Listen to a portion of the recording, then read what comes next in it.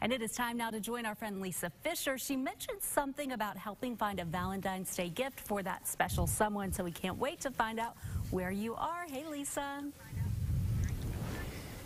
Hey, Mal, we're at Cecil's Fine Jewelry off Rodney Parham in West Little Rock because diamonds are a girl's best friend. Becky Whalen's the owner here. She knows about those diamonds. She knows how to become a girl's best friend, and it is to buy diamonds, right? Doesn't that make everybody happy? Absolutely. I mean, it's a win-win situation. Okay, we have a lot to choose from here, Becky, and we'll show that diamonds have, there's a traditional, of course, Tiffany set, the six-prong ring, but now you're seeing things like, Max, can you get a shot of this one?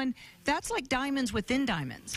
Yes, it starts out with a beautiful center. This is Hearts on Fire, and then has diamonds surrounding it, but it gives a complete diamond look. It's a big pop when you have that. And I'm wearing several things. 1, 2, 3, 4, 5. And this is my ring from Cecil's Fine Jewelry. So I would love to take these home. We'll start a GoFundMe page. Max, you walk over there to Ruby's, and Becky will walk with them, because rubies are something else I think of because of love, and they're red. Are they a traditional Valentine's gift? Yeah, anything associated with red or pink denotes Valentine's Day. So a lot of guys gravitate towards this on Valentine's, but we sell it all year long.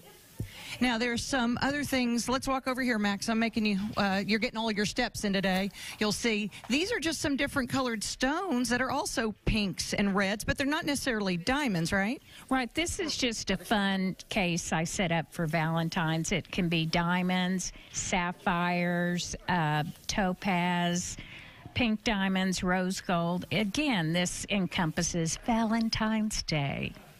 And people forget that sapphires, you said those are pink sapphires. There's a pink topaz in there, right? Come in every color. Sapphires come in every color except red. Then they become a ruby. They're from the same family, so we're interrelated here. I see that. They're first cousins. Okay, in about 25 minutes, Mallory, we'll come back, because not everyone has a significant other or wants to maybe make that purchase. Max is pointing to himself. We've got some ideas for if the girls are shopping. Oh, boy. Lisa, I can't wait to check in with you soon. Cecil's Fine Jewelry.